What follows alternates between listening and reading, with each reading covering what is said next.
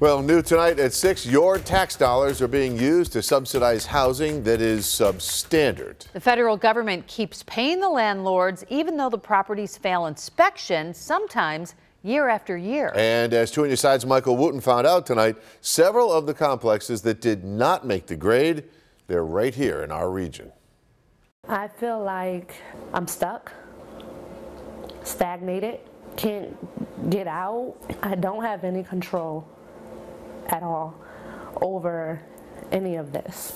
Erica Pierre and her daughter are among 40,000 families across the country living in substandard conditions in more than 1,000 federally subsidized properties that got failing inspection grades. An NBC News investigation exposed housing complexes with mold, roaches, and rodents. The number of multifamily properties with failing scores is on the rise, just as HUD is cutting staff.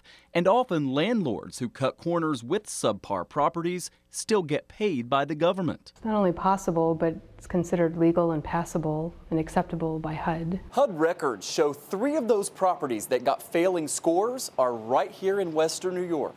Sunnyside Manor Apartments in Bemis Point was inspected last December and scored below 60, failing. That property now has a receiver. The other 2 buildings that failed inspection are right near each other on Jefferson Avenue on Buffalo's east side. 1490 Estates failed inspection a little more than a year ago, and a property across the street called The Meadows scored only a 50 when it was inspected in December of 2016. HUD Secretary Ben Carson declined to be interviewed by NBC, but the agency said a review of the inspection process is underway and, quote, the secretary believes very deeply that families should not be forced to live in housing that's unsafe and taxpayers shouldn't be subsidizing it. Michael Wooten, Channel 2 News.